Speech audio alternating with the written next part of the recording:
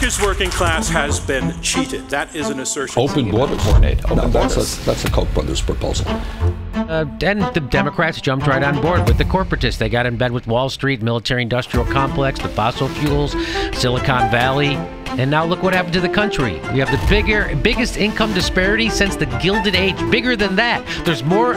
Expanded trade has thrown the working class into much more competition than they experienced before trade with lower wage countries took off. Can say is that as a country, we have to make a different set of choices because the choices we've made have hurt working people. Congressman, because I wouldn't know what to tell you to write. I don't know what to do about the depression and the inflation and the Russians and the crime in the street. All I know is that first, you've got to get mad. You've got to say, I'm a human being. God damn it. My life has value. Hello, and welcome to another Institute for Sound Public Policy podcast. My name is Kevin Lynn, and I am the Executive Director of the Institute, as well as your host today. And today is Wednesday, June 7th, 2023, and I am delighted to have Michael Lind here today. And Michael is a columnist at Tablet, a former academic at University of Texas, Harvard, Johns Hopkins. He's received his master's in international relations from Yale University, and he receives his JD from University of Texas Law School. And after serving as the assistant to the director of the U.S. State Department Center for the Study of Foreign Affairs, he went to work as an editor for a variety of national publications throughout the 1990s. And his writings have been published in the New York Times, Wall Street Journal, The Atlantic, Foreign Affairs, Foreign Policy, and most recently, and why I'm really excited to have you here today, Michael, is you're the author of the book Hell to Pay, How Suppression of Wages is Destroying America. Welcome to the show, Michael. Thank you for having me. Well, great. I thought to start things off, we dive into why you describe the need for a living wage. And I'd like to ask you, why in the 21st century is that so elusive to so many Americans? Well, it's really kind of horrifying because the campaign for a living wage was central to organized labor in the 19th century and in the first half of the 20th century. And it was achieved largely during the New Deal era between the 1930s and the 1970s and 80s. In the last half century, we've seen a massive regression in the bargaining power of wage earners. And one of my goals in writing my book, Hell to Pay, is to discredit the conventional theory that wages or low wages in America are the result of globalization or technological innovation or these abstract impersonal forces. The whole story is really how employer lobbies working with allies in both the Democratic and the Republican parties have demolished one institution or rule after another that bolstered worker bargaining power over the last 50 years. Interesting, because you talk about the big lie, the notion that you're paid what you deserve that the notion that you're paid what you deserve is really a myth, if not simply fallacious. What do you mean by that, Michael? Well, there are two theories about how wages are set. The older theory, which happens to be correct, it was shared by Adam Smith and John Stuart Mill. These are not flaming leftists by any means. Right. The wage is set by the balance of bargaining power between the employer and the worker. The worker wants the highest wage possible, and the employer wants to minimize the cost of wages, which are the biggest cost of a company. And so when workers have strong bargaining power, they can demand higher wages. And when they have weak bargaining power, they have to take low wages. And that was the traditional theory. But in the 20th century, the academic economists came up with this very clever, ingenious, and utterly false theory that whatever wage you are paid reflects your value to your employer on at that given moment. It's called the marginal revenue product, or MRP theory. It's total nonsense outside of the economics classroom, because if it were really true that there was some sort of automatic labor market mechanism setting wages based on your personal productivity and your contribution to the company, then your wage should vary hour by hour during the day, right? So when you get tired and you start slacking off, your wage should, everyone should wear these little meters, right? About your contribution to the productivity of the firm.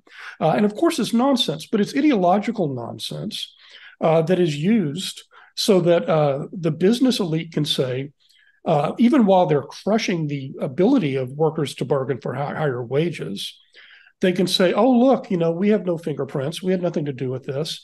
It's just the workers lack skills. They lack human capital. And that's part of the big lie. So the story is that if you're paid poorly, it's your fault. You're not skilled enough. You need to go learn to code, right? You need to become a tech worker. And as we can discuss, the tech workers get screwed over too. But that's been the theory, right? If you're complaining about your wages as a janitor, then go to college and learn to code and move to the Bay Area and write software and found your own startup. So this was the line of the neoliberal establishment from the 1990s, and it's still the line, basically, that the answer to low wages is not more bargaining power of workers through means like unions, through immigration restriction, that's one, tight labor markets, limits on offshoring, contract clause revisions. So all of those things are irrelevant according to our bipartisan establishment. The only thing you can do to raise people's wages is give them more education. Interesting, because we do want to get into the whole concept of learn to code, because, as you know, I represent U.S. tech workers here in the United States, and we battle to prevent the kind of job insecurity that has creeped into that career since the 1990s. Now, you had mentioned workers losing power. I'd like to get into some specifics on how they lose power, because I want to talk about unions, collective action, things like that. My personal history, I grew up on a small farm, but my father was a flight engineer for Trans World Airlines. I mean, he was literally flying 747s with a high school education. And he was probably, in my area, he was probably the third highest salary man in that area. And he was a union man the whole time that he was there. And I recall a couple times they struck. Yet today, professionals, like I was talking to a pilot at American Airlines, and he was talking about the terrible wages and the rules where they only get paid once the engines turn on and all the other stuff they're not paid for. And I'm like, well, why don't you strike? Oh, we would never do that. Well, they used to, and they used to be quite effective in bettering their lot. So, Michael, what has happened to erode worker power? And specifically, you had mentioned some things, captive meetings, salary bands, no poach agreements, arbitration. So I'd like to talk about generally then some very specific things as to how union power, worker power has been diluted. Well, in general, the decline of organized labor in the private sector is the most important cause of stagnant and low wages in the private sector for private sector workers. If you look at the 1950s and 60s, about a third of private sector workers were unionized. It's fallen to 6% today in the US, which is lower than it was under Herbert Hoover before the New Deal in the 1920s, when unions were treated as illegal conspiracies much of the time. So unlike in other Western democracies, there's been some decline in union membership, but nothing like the complete near extinction of private sector union membership in the US. Now, it's important to add that this is a result of two factors. One is just an endless onslaught by employers from the 1940s onwards. But the other factor was a design defect in the American labor law, with the exception of railroad workers, transit workers, and airline workers, interestingly enough, who are all covered by the 1926 Railway Labor Act. Private sector workers in the U.S. are covered by the 1935 National Labor Relations Act. Is that also referred to as the Wagner Act? Yes, the Wagner Act, after Senator Wagner of New York, who pushed it. And the Wagner Act, unlike the Railway Labor Act, was deeply flawed because it concentrates on enterprise bargaining rather than sectoral bargaining. Well, what does that mean? Well, sectoral bargaining, which is common in Western countries that have strong labor movements, means that all of the employers in an industry negotiate with representatives of labor in that industry at the same time. And the resultant contracts bind all of the companies, not just one company. Under the enterprise system, which the United States has had for most workers, not all, since the 1930s, if you have a national corporation like Amazon or Starbucks, you can only unionize one establishment at a time. Okay, so you can't unionize Starbucks overnight. You have to unionize each and every single Starbucks coffee house. You have to unionize each and every Amazon warehouse. So that in itself, it wasn't a big problem in the late 1940s and early 1950s, where many Americans worked for huge manufacturing firms. And there weren't many of them. There were the big three auto firms. There were a couple of big steel firms and so on. But in today's economy, when most workers are service sector workers, often in fairly small companies or in small establishments of national companies like Starbucks and Amazon, it's very easy for companies to defeat collective bargaining.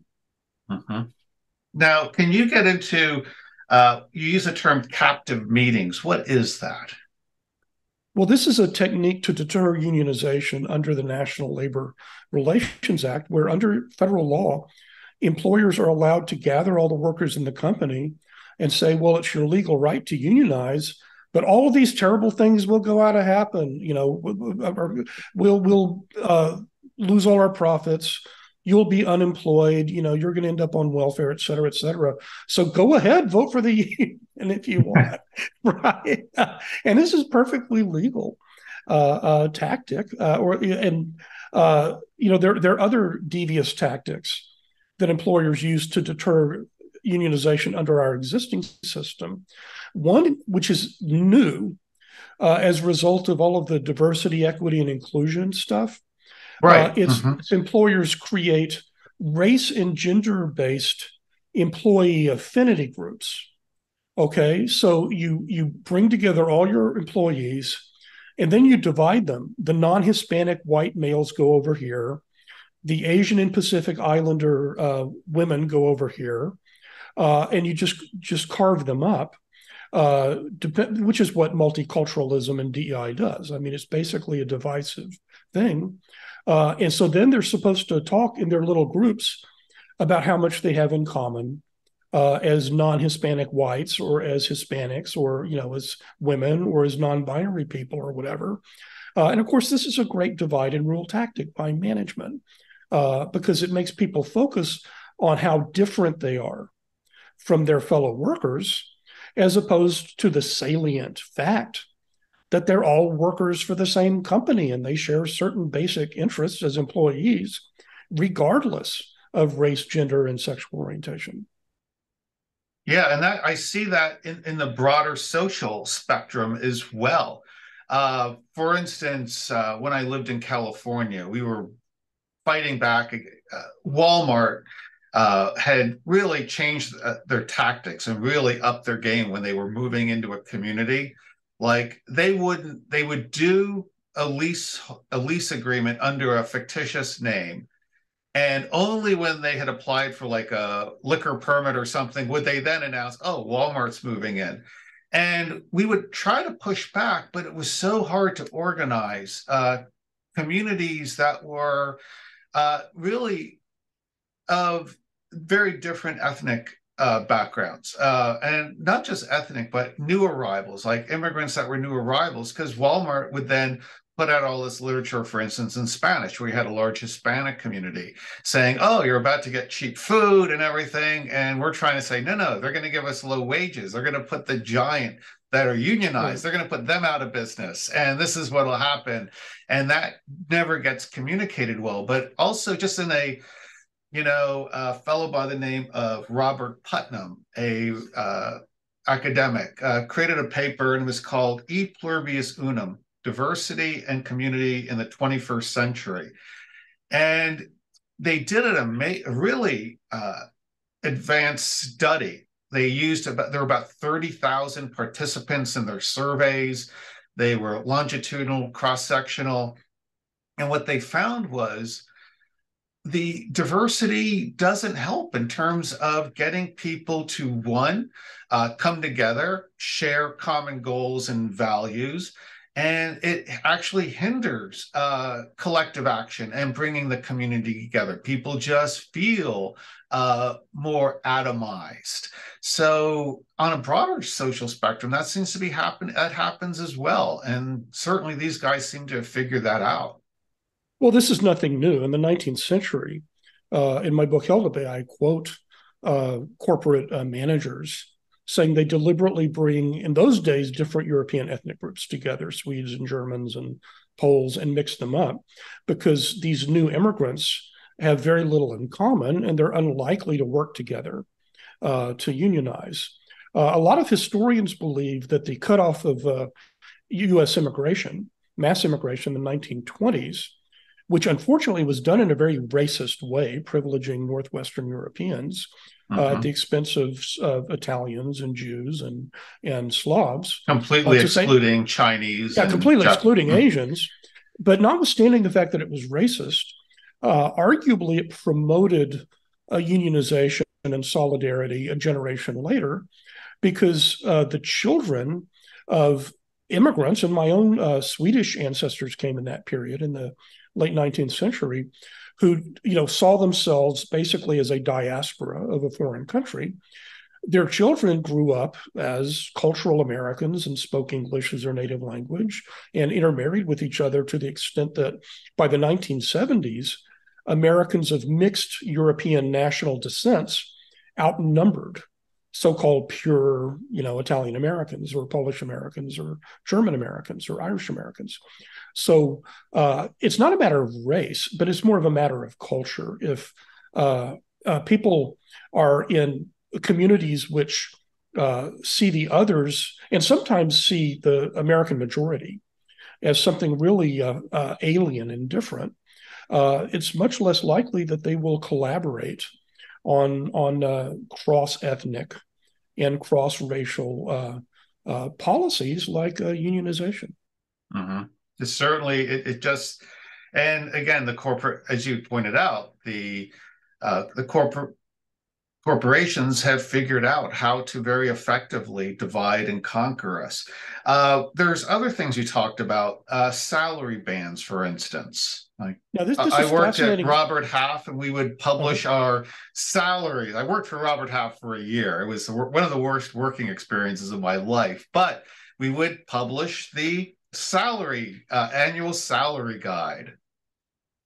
Yeah, this is fascinating because it's in fact a employer cartel to lower the bargaining power of workers by forbidding them from getting raises if they're at the top of one of their salary bands, unless they change their classification. And as you know from your experience, it's illegal under the Sherman Antitrust Act for companies to ask each other, what are you paying? Why don't we all set a maximum amount for receptionists? Right. And let's come up with a maximum amount, folks, for the engineers and the vice presidents. And that way, if they threaten, to go to one of our other companies, if they don't get a raise, then we'll just say, sorry, we all agree you're not going to make, any more money than this. All of those. It's a very soft way to collude, and they use third parties to do that, to arrive at these salary conclusions. Yeah, they hire consulting firms, for example, to skirt antitrust law. So they can't ask each other directly, what are you paying your staff? But they can ask a consulting firm and they can say, like, well, in general, this is the salary band. So, but the whole point of it is to destroy the bargaining power of the employees in a firm. And it's very amusing. I've read this literature. You have a big crisis when you have a very talented employee who's already being paid at the top of the salary band, right? And according to the consultants, under no circumstances can you give that person a raise. It will destroy the whole salary band system. The only thing you can do is to move that employee into a higher, different rank. You have to reclassify them. Or you can give them like a bonus instead of a raise or something, because otherwise this entire cartel within that industry, designed to suppress the wages of every worker in the industry to the benefit of every firm in the industry, the whole cartel would collapse if you can just start rewarding talented employees as you see fit. Right. And you had mentioned there's another practice that's much more aggressive. No poach is another tactic. Agreements.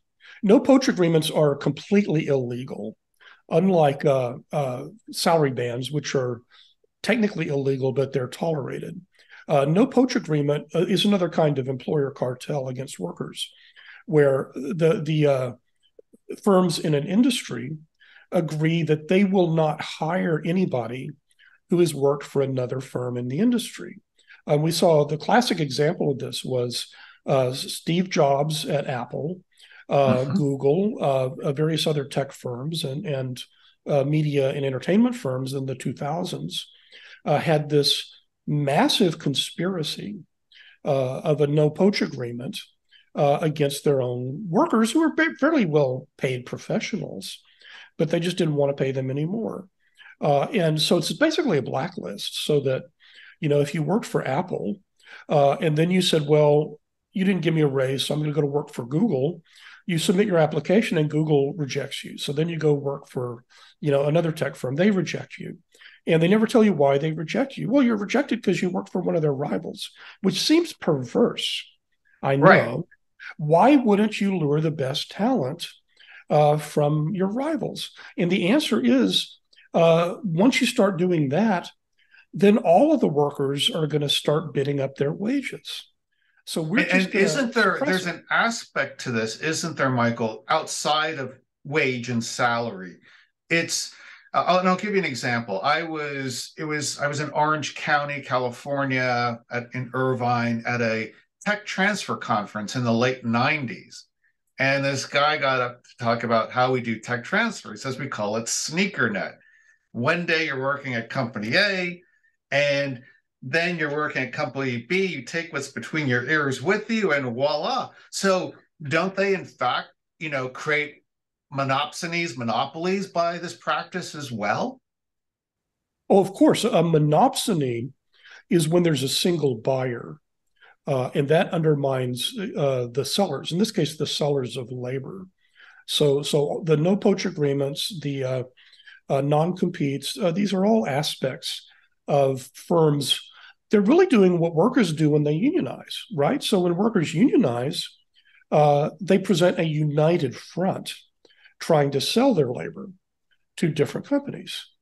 So through these tactics like salary bans and non-competes and no poach agreements, all of the firms in a field or an industry are secretly uniting to present a united front to maximize their bargaining power against individual workers in most cases, because most of these, for example, in the Silicon Valley, Hollywood stuff, these were largely not unionized workers. They were tech professionals, and they're reasonably affluent, but they couldn't get raises and they didn't know why, right?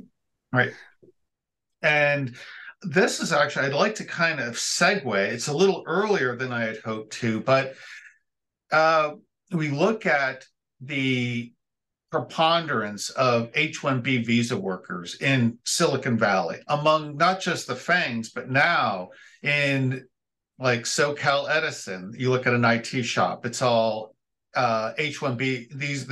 The work has all been outsourced to H-1B visa dependent companies like Tata Consultancy Services, Infosys, my old alma mater, Ernst & Young. And these are workers that aren't, at the end of the day, whether they're at one of a consulting firm or they're working at Google or Facebook, in a way, you had used a great term, and we like to use it as well, called indentured servants, because in a way, they, unlike with salary and no poach agreements, these workers, these H-1B visa workers, aren't going to go anywhere. Do you want to talk a little bit about how that's done? And this is just another tool to not just suppress wages, but also suppress native labor. Yeah, the fundamental right of free labor is the right to quit your job and get another job in the same industry and even in the same country. And that is denied to these so-called guest workers. They're called guest workers like the U.S. is a B&B and they're tourists and all of that. They're indentured servants. I mean, they're one step above slaves. Even if they're well paid, they're not free labor. They are bound to their employers.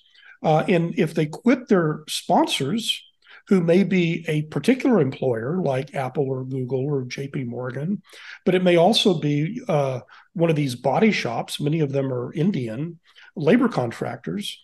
They cannot quit their job and seek another job in the United States without the permission of their sponsor. So naturally, this makes them, and I've known a number of H-1Bs, they've been terribly exploited by the sponsors and by the firms they work for. Even if they're well paid, there's more to a good job than good money. There's like independence. There's the ability to protest. If you're totally dependent on your sponsor or the employer, and you actually literally have to leave the United States if you quit your job, then the employer can treat you terribly, and you're not going to protest, right? You have no recourse. So given the choice of two employees, both, let's say they're well paid, they're both making $100,000. One can say one is a U.S. citizen, or else a legal permanent resident, a legal immigrant with complete economic rights. The U.S. citizen or the legal permanent resident can say, take this job and shove it. You're treating me poorly. I'm going to go get another job where they treat me better and pay better here in this country, in North America, right? And then you have another worker who's paid $100,000, same skills, who can't quit without leaving the country. So there's this element of power there. It's not just money. And Adam Smith, in The Wealth of Nations, he was not a fan of businessmen, Adam Smith, and capitalists. He was sympathetic to workers and to farmers rather than to and merchants. Certainly his second book, he seemed to look at all the ills and everything and make some prescriptions. Right. The theory of moral sentiments. But in The Wealth of Nations, Smith says most employers would prefer slaves to paid workers.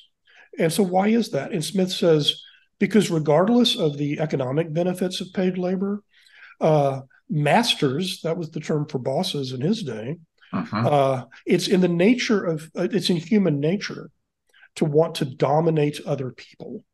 He actually had a psychological explanation. And I saw this up front one time.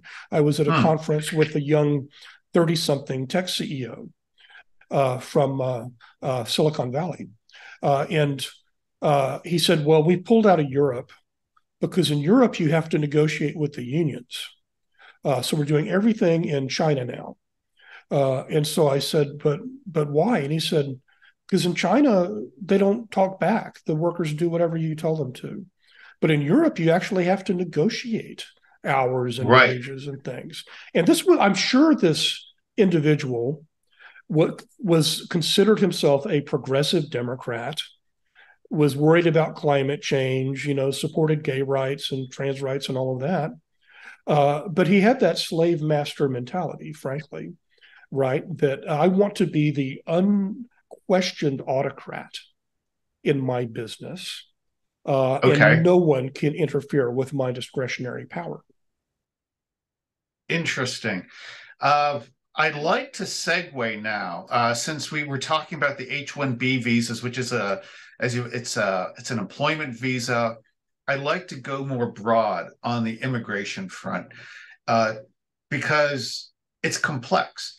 We have legal immigration, we have illegal immigration, we have a whole slew of employment visas, from ag workers up to our O visa, which is people who are geniuses or artists in general. And then I'd like to start really looking at those three different areas. What are your thoughts on immigration, and how does this also factor into wage suppression? Well, of course it does. We see that going on now, where as a result of the supply side shock, the companies did not expect to open up as quickly as they did after the end of COVID. For a brief period in the last couple of years, in some areas, not all, workers have had bargaining power, have been able to use tight labor markets to bid up wages. So what is the universal cry of business and of the major media? We need more immigration to reduce inflation. Well, how does more immigration reduce inflation? By reducing wages, right? Right. And the thing, isn't it amazing, Michael?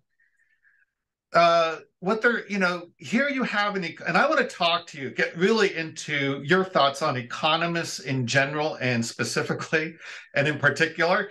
But at one hand, they'll say, oh my gosh, we need more immigrants because they improve productivity, they improve the standard of living. Then on the other hand, they're saying, oh no, we need more immigrants because wages are getting out of hand. And like you said, workers are beginning to bargain.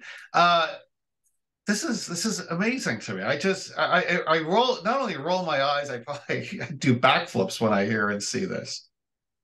Well, the fact is, you get just simple dishonesty. And I say this, I've been a journalist at the New Yorker and Harper's and at the New Republic. The media constantly repeats the falsehood that immigration, and let's just look at unskilled immigration, has no effect on wages. And they say all economists and all studies agree. You just read this in op-eds and in editorials. As you know, the National Academy of Sciences did 2 reports where they looked at all of the scholarly literature on immigration, one in 1996 and one in 2006. And they concluded that unskilled immigration lowers wages for unskilled workers. And then they kind of prettied it up by saying, according to our mathematical model, which is based on equilibrium, it's just an assumption, it's not a fact. Over 20 or 30 or 40 years, things will work out. But the headline should have been, the definitive studies of the National Academy of Sciences prove that unskilled immigration lowers the wages of unskilled competitors who are citizen workers or legal immigrants who lack skills. Other studies have shown this. The Dallas Federal Reserve economist and vice chair, Pia Orenius, who's by no means a conservative or nativist, did a study that showed that states which cracked down on employers of illegal immigrants, the major beneficiaries in the years that followed were Mexican Americans who were citizens or legal immigrants. So when the establishment pundits like Noah Smith and Matthew Iglesias and the New York Times editorial page say economists have shown that there's no effect on wages, I mean, they literally, either they are ignorant of the scholarship or they're simply lying. And what's more, they are contradicting themselves, because sometimes the same people say, A, immigration has no effect on wages, and B, without immigration, prices will go up. Well, those are contradictory statements, because the only reason one is will inflationary, one is deflationary. What is it, guys? Yeah. So how can prices go up if wages don't go up in a tight labor market without additional immigration? But this is just, look, it's power. It's raw power. And the United States, and I'm 61, and in my lifetime, what has happened is the concentration of power. And I talk about this in my earlier book, before my present book, Hell to Pay, How the Suppression of Wages is Destroying America. In 2020, I published The New Class War, Saving Democracy from the Managerial Elite. And we have seen the breakdown of the local political parties, the trade unions, and even the religious congregations that used to represent working class people and their interests between elections and in the workplace and in other places. So the country has become much more of an oligarchy now, and you see it where there is one issue after another. And immigration and wages are just an example. Up to the late 1990s, as you recall, you could have debates about this. Now it's just been shut down. Everyone from the left of the Democrats to the right of except for the populist right of the Republican Party. Right. But the mainstream which right, strangely, it's completely flipped. The values of the populist right and what they're striving for are all the things the populist left strove for at the turn of the 18th and 19th century. Well, even as late as the 80s and 90s.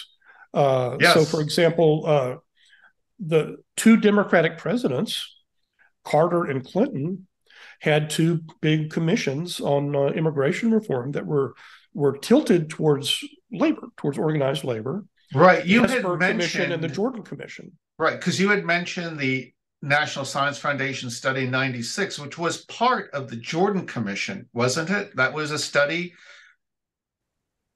It may have originated with that, but the point is the Hesburgh Commission, appointed by Carter, and the Jordan Commission, appointed by Clinton, both recommended crackdown on illegal immigration, punishing employers of illegal immigrants.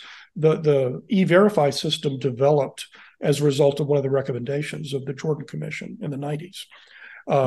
Having a universal foolproof identity card to prevent foreign nationals from getting jobs, and so on. Now, these were centrist and liberal proposals in the 80s and 90s, as you recall. Right. The people who opposed them, there were two groups. There were libertarians who, bless their hearts, they're sincere little ideologues. They don't believe in countries. They don't believe in nation states. They just want, unimpeded flows of labor and capital around the world. And the other, it was just cheap labor business lobbies, mainly agribusiness, and a few others.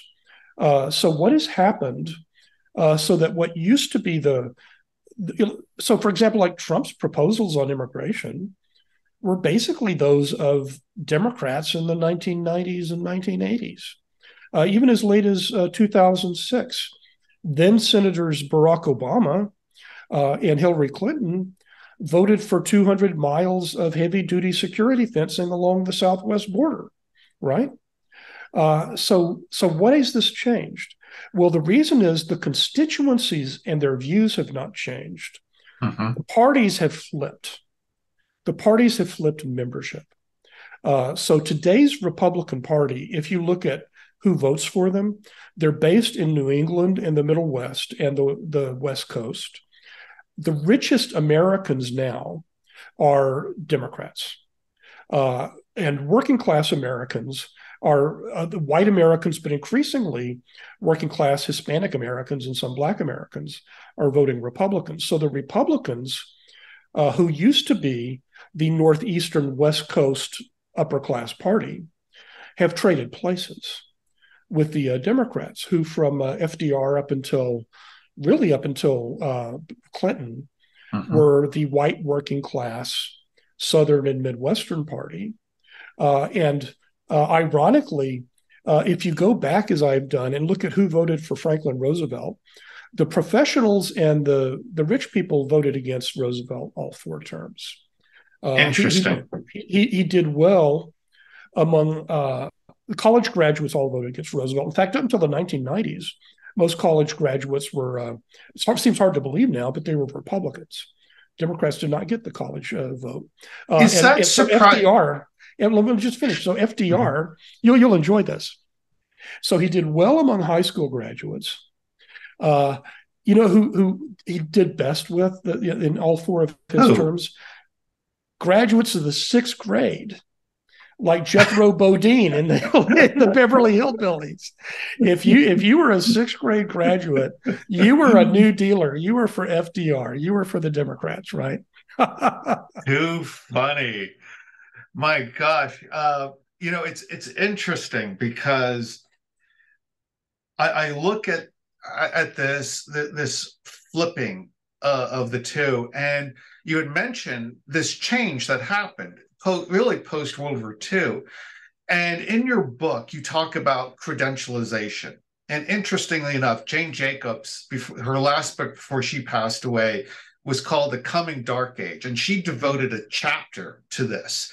And I'm thinking, is that because prior to, and looking at how you said people with college educations were voting, is that because college education for the masses is a post-World War II phenomena, whereas prior to that, I look at my family's history. My father, who I'd mentioned earlier, they grew up in abject poverty in the coal mine regions of Pennsylvania.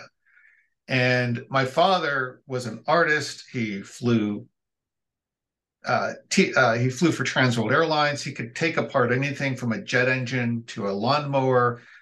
And yet it was his brother that the nuns thought would make it out of the coal mines and actually go to college. Whereas today, and I wonder if it gets into these issues with diversity, equity, inclusion, and people's ability to be sold a bill of goods that's not necessarily good for them. Does this have to do with what happened to the education system after World War II? I don't think so. So the GI Bill, and then even in the 60s, Pell Grants and student loans and so on, they increased the supply side of higher education. But the big uptake happens a generation or so later. So I think you have to look at the demand for college diplomas. And what I show in my book, Hell to Pay, is that the collapse of unions because of various factors, including movement to the right to work states, the anti-labor states of the Sun Belt, and then offshore to China and Mexico. But the collapse of unions precedes the explosion of higher education. And I also show in my book, Hell to Pay, that one response to the decline of union membership and getting you a higher wage has been the growth of 2 kinds of credentials. One is the college diploma, initially the bachelor's degree, but now that you're getting nearly 4 out of 10 Americans getting BAs, they're just becoming worthless. It's like a high school diploma. So now you have to have a master's or an MBA or a professional degree to get a higher salary. The other one is occupational licensing, and there's been this explosion of occupational licensing at the same time as the growth of college credentialing. So you can find all kinds of ridiculous examples, like florists now have to go through these 3-year trainings and all of this. Now, from the point of view of these workers, it's perfectly rational because occupational licensing creates a cartel. And it by excluding people who would be perfectly good florists, they just can't pass the state florist test, which is ridiculously hard. Then those who do pass the test and get the credential have higher wages just because they've created a tight labor market for themselves. Now, this is having cartels in both bachelor's degrees and occupational licensing that don't require college are educational credentials. They work by excluding competitors. That's the opposite of organized labor. Organized labor includes people, right? Interesting distinction. Ideally, unions would include everybody, right? I mean, that was the goal of the IWW, the International Workers of the World, one big union. Again, I cite studies in my book Hell to Pay showing that the premium that you get in wages if you have, let's say, a florist license or a BA is similar. And this is not my original work. I'm just well documented in the scholarship, but you get a similar premium to union membership in the 1950s and 1960s. So in answer to your question, I think that if people had the option of graduating from high school, joining a union, and thanks to the union, getting paid well and starting a family, having a home, then in that case, I think that the demand for college diplomas and also for a lot of these occupational licenses would just collapse. Speaking personally, you and I are the same age. And I don't know if you recall this. I went in the Army a couple of days after I graduated from high school, but I didn't have to. There were plenty of jobs available to me. There was, like where I live, there were several manufacturers, large ones, Olean Tile, Fason. Do a few years there, through some connections, get on with Bethlehem Steel. That's 30 years of almost guaranteed work, so long as you showed up. We had options then, and those options I don't think exist, do they? No, and the corporate world has restructured itself to deny those options in the United States. So what you can do if you're in a globally traded industry like manufacturing, then you offshore production to cheap labor or unfree labor in some other country. And you just keep the headquarters here and maybe some of the R&D, but a lot of them are offshoring the R&D as well. But what if you're in a non-traded domestic service sector industry like nursing care or janitorial? Well, you can still lower your labor costs by firing all of your in-house janitors and then rehiring them as contractors, because under U.S. labor law, the company doesn't have to provide all these benefits and isn't bound by all of the labor laws with outside contractors. So then the contracting company can then fire the janitor a second time and rehire the janitor as an individual contractor. Okay. So now the janitor who used to have a 30-year career in a big company is now technically a self-employed entrepreneurial capitalist. Interesting. Right? Selling his or her labor to an You are in charge of your destiny. Yes, exactly. All the freedom in the world. Well, it's like, remember all the propaganda a few years ago about gig workers? Right. They're self-employed, they're exploring their dreams, et cetera, et cetera. Well, the contract workers is what they are, and the growth of contract labor is a result of employers trying to avoid labor regulations and unions and benefits and paid vacations and things. Amazing. And we see that. And you had talked about a lower skilled worker, like a janitor. But we see that in higher skilled. We saw that, you mentioned Disney, where they outsourced all of their IT to an H-1B visa dependent company.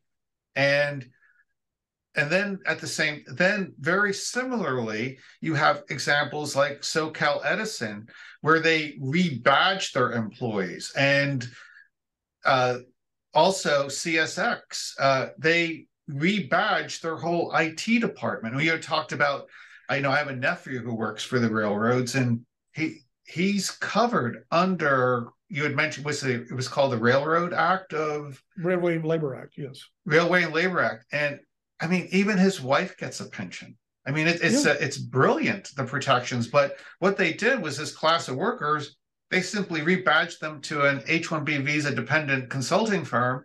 And so, like you said, they don't have to pay the benefits, the overtime, all all those other things that go with being an employer, that employer-employee relationship. So it's happening across the spectrum, Michael. And why wouldn't ahead. a company do this?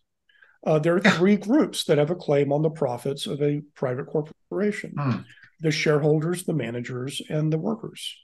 The less you pay your workers, the more of the profits there are to be shared among the managers and the shareholders. And so even, do you think that even these large funds like Vanguard and others that invest heavily in publicly traded companies, do you think they also help to drive these decisions of the managers of the companies?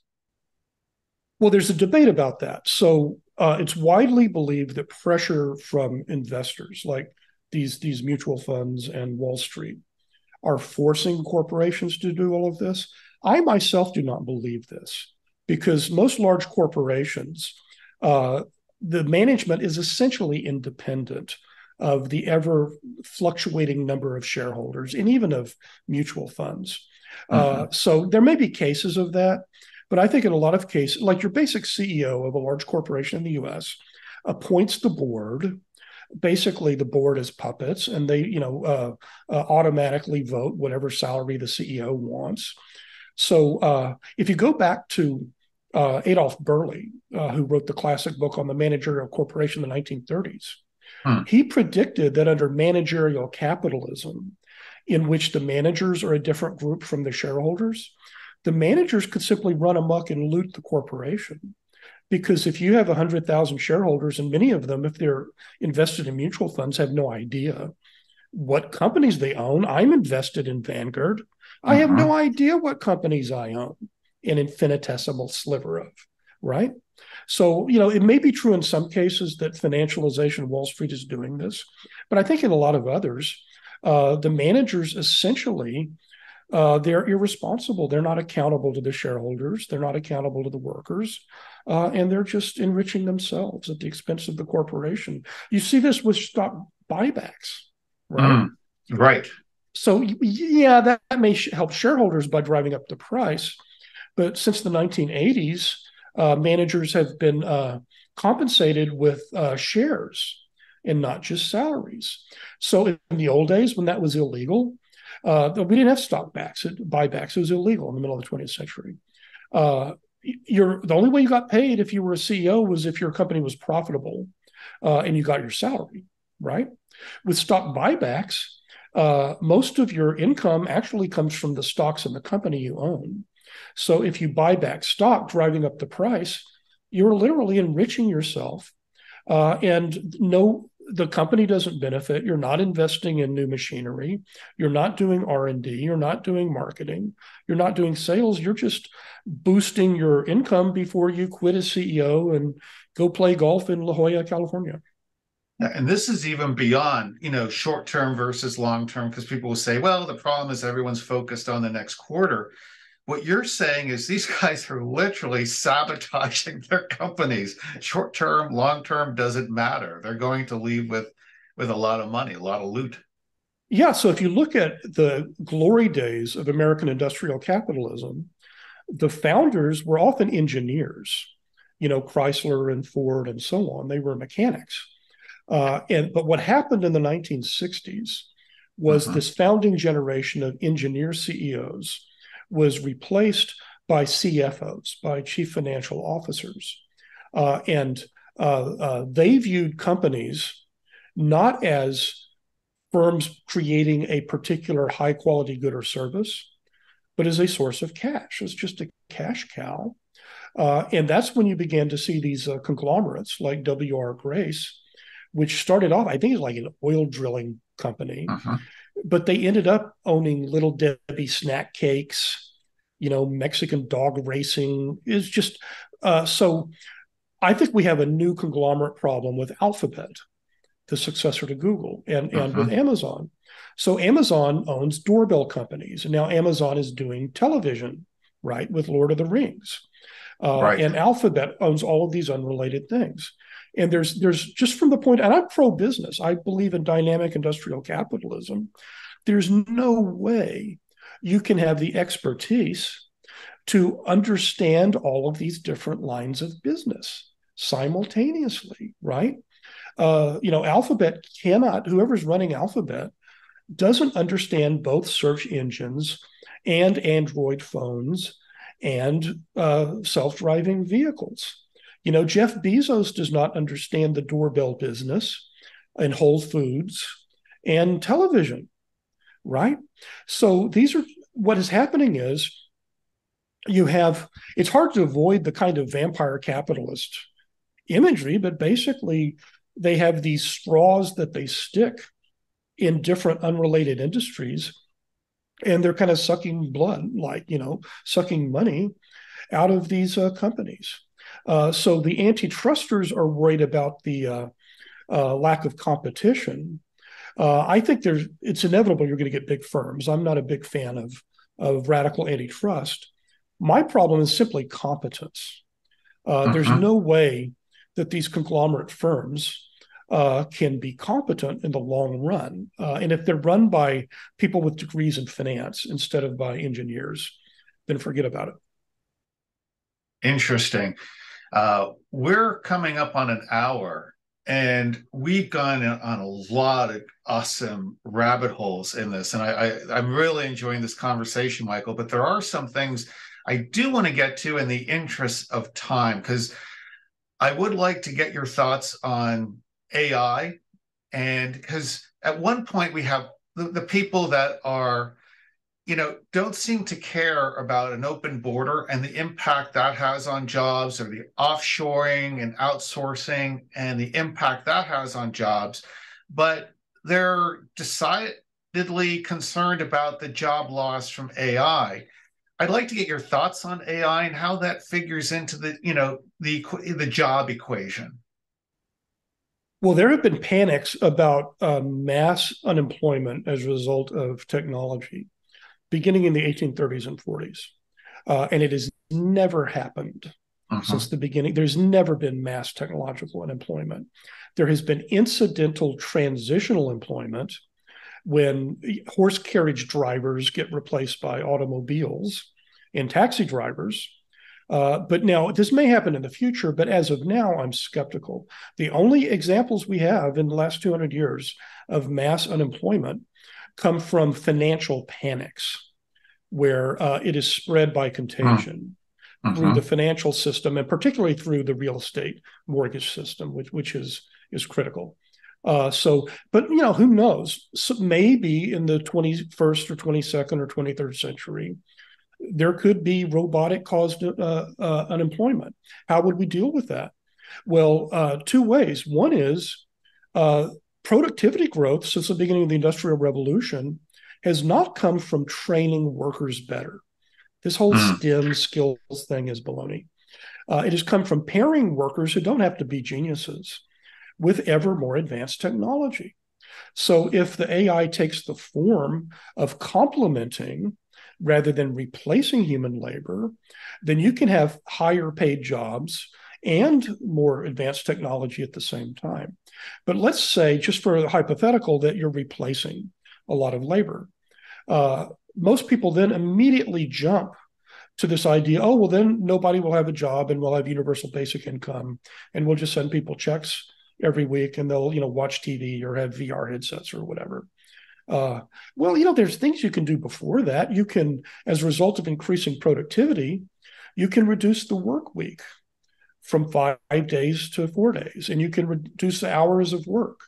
And that was the vision of organized labor in the United States in the middle of the 20th century. That is, over time, as a result of productivity growth would be shared not necessarily in the form of higher wages, but in the form of cheaper products, so that even if your wages weren't going up, like you could afford computer video phones, right, in the 21st century, even if you're a worker, but also more leisure time. And this has been destroyed for political and economic reasons by our social elite. But there's no reason why you have to jump from underpaid workers to unemployed workers, you could have, as a result of technological productivity growth and the right institutions, have ever shrinking work weeks with ever higher wages at the same time. Interesting. I appreciate that. I was at a conference the other week, and Peter Diamandis did a slide presentation, and he talked a lot about AI. And I'll give you an example.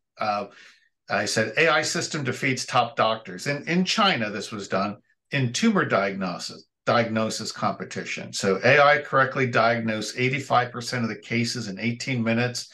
Neurologists achieved 64% accuracy in 50 minutes. So what he's getting at is, again, AI seems to be able to do things better than a human in some respects. But what you're saying is this is really a tool then. A doctor can do better diagnostics, and possibly a high-skilled doctor with his 4-year degree can treat more patients more effectively, is what you're getting at. Anything a machine can do, a machine should do, and liberate human beings to do tasks that no longer have to be done, particularly tedious and routine tasks. And frankly, scanning, biopsies is a tedious and routine task that maybe a machine can do better. So what jobs will remain? They will be the ones that cannot be automated, largely personal care jobs, nursing homes, schools, daycare, things like that. Now, why can't you have a ratio of 2 nurses to 1 patient instead of 20 patients, to 1 nurse? Why can't you have classrooms in which, instead of having 30 children to 1 teacher, you have 3 children to 1 teacher, or 1 child to 1 teacher? Why can't every child have a personal tutor? So I don't think we're going to run out of what are called high-touch jobs, direct personal care jobs. But it is no doubt the case that many professional workers whose comparative advantage lies in, like lawyers, like you go read books or look up cases online. If computer software can do that, you're out of a job. But that was true of John Henry competing with the jackhammer, 100 years ago. Nevertheless, people found other jobs.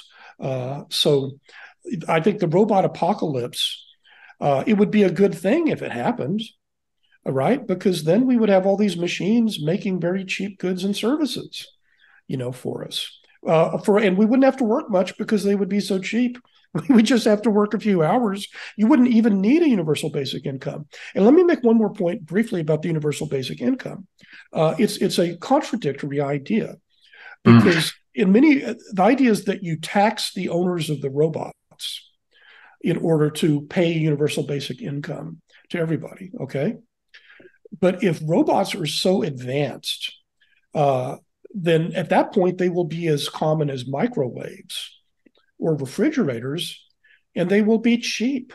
So this will not be a profitable industry, right? It would be like having a universal basic income based on taxing companies that produce microwaves or refrigerators. There's not enough money there to support people. So the idea, I think, is it's one of these fads that resurfaces every few years. And I'm not saying AI won't be important, but the steam engine was important and the electric battery was important. But we'll find enough jobs for human beings to do for generations to come. Right, because in your book, you talked about at that time of FDR, when you looked at redistribution of wealth, they weren't talking about redistribution of wealth. They were talking about higher salaries. Again, where we started with the living wage. And if you're paying someone a wage that they can live on, raise a family on, take care of their children, take care of their parents, there we go. But the enemy of that, what keeps these productivity gains from being realized by the workers, and correct me if I have this wrong, are things like offshoring and increasing the supply of labor through immigration. Well, that's right. And it's even more sinister than that. You end up with a quarter or so of the population that cannot make ends meet on a wage alone and needs food stamps, the earned income tax credit, housing vouchers, and so on. So we end up having a two-tier workforce where the lower tier is the so-called working poor. Even if you work 40 hours a week, you're still poor and you would be destitute without means-tested government welfare programs. So we have a welfare state that effectively subsidizes the employers of cheap labor, that those employers know they don't have to pay a living wage. The rest of us won't let their underpaid workers starve. So they get to privatize the benefits of paying low wages and to socialize the costs. The rest of us have to pay for their underpaid workers. You see the same thing with discussions of trade. For example, academic economists say, well, a few displaced factory workers are hurt severely, but all Americans benefit from lower prices. But think about that. That's simply false. So if you have sneaker factory workers are laid off in the US and replaced by sneaker imports from China, how do I benefit from that as a consumer in the United States if I don't buy imported sneakers? So you see the trick that the economists are doing. They're implying that all Americans benefit from all imports. And therefore, the benefit, which is negligible for the most part, to 330 million American consumers outweighs the harm done that just destroys the lives of, a couple of million workers and of their communities as well. Wow. Peter, my final question to you today is this. Let's just say you're not just president of the United States, but you have powers that will allow you to do what you feel needs to be done to put the country back on the right track. If there were three things you could do, what would they be? Oh, that's easy. Replace our unilateral free trade system with a system of strategic trade, where in strategic industries, which are important to national security and long-term productivity growth, manufacturing, rare earths, some others, pharmaceutical supply chains, we simply have local content requirements. Any company in the world can make them, but they have to make them here and hire American workers. And in some cases, now there are other things where we don't care. Okay, there's some raw materials, there's some manufacturing. We can import them, that's fine, but you would have a division between protectionism for strategic industries and free trade for non-strategic industries. With regard to immigration, I would just follow this. We don't have to reinvent the wheel. Just do what the Jordan Commission in the 90s and the Hesburgh Commission recommended. Keep a generous program for genuinely skilled immigrants. If we can get Albert Einstein and these geniuses to come here, fine. Radically cut back on all sources of unskilled immigration, including what's called family chain migration, where one immigrant can then bring in a sibling, and then you end up bringing a dozen people, and while doing that, you eliminate all guest worker visas. Basically, the only people allowed to work in the U.S. are U.S. citizens and people with green cards, with legal permanent residence. That's it. Have identical worker rights. The third thing I would do is I have various proposals for raising wages in different industries in my book, Hell to Pay. But the most crucial one is cleaning up a small number of really rancid industries where most of the low-wage jobs are. It's retail, it's leisure, it's fast food, it's construction, it's janitorial, it's a few others. And the way to do that, again, it's not rocket science, it's old-fashioned.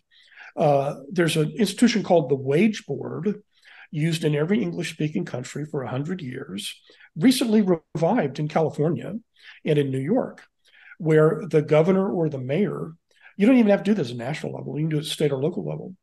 You appoint representatives of all of the employers in a field and representatives of labor, and they set a minimum wage and scheduling and hours for those low-wage workers.